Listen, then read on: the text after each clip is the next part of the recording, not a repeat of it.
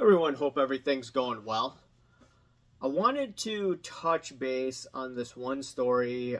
Tiffany Cards posted on it. I was messaging Tiffany Cards last week. This was, 4th of July weekend or the time off.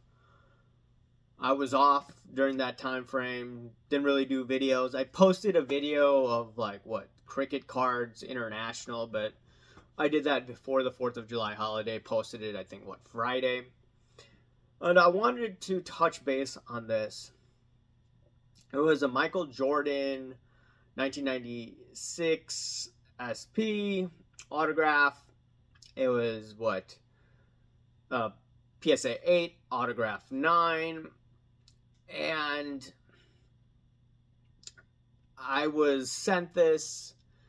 And what I ended up doing was I reached out to multiple people that are experts in Michael Jordan cards, specifically autographs. I asked, hey, look, do you believe this is a legit Michael Jordan autograph?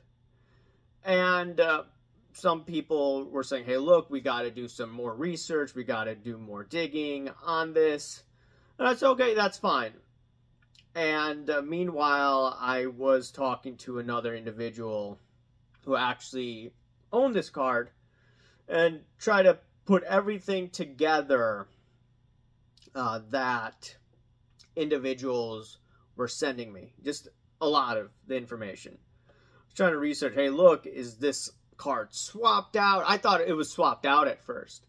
When I looked at it closely, no, it's the hologram of the card. But here's what happened. Here's why it most likely was deemed fake. The card is based on a faked auto. You can see when you look at enough legitimate copies. That was one of the arguments of why it was fake. 2, a legit COA sticker was ripped but was placed vertically as opposed to horizontal like other legit copies from a faded signed SPX Redemption Michael Jordan autograph card. And there's also other items as well. And basically a fake COA letter missing the lot number stamp was included. So putting all that together, this probably allowed PSA to deactivate this card. And you have to ask yourself the question, how many more Michael Jordan cards with autographs are quote-unquote fake? I did a video, this was about 10 months ago. You could take a look on this on YouTube. And the video was called Bombshell. PSA graded several Fleer 86 Michael Jordan fake autographs. In that video, what I first discussed, or the video before that, I said, hey, look, there's this individual, I think in Florida, Better Call Bankin. It's a program out on a show, WFLA. And this one investigative reporter, she researched this and said, hey, look, PWCC is not taking care of this individual. It's a fake autograph. PSA said that, hey, look, this is a fake autograph because the individual bought from PWCC, sent to PSA, and nothing was happening. He spent 34 grand, something ridiculous on the card. It came out as, hey, this is not a real auto. Card's real, autograph is fake. It was going nowhere. So then he went to Better Call Bankin, a show.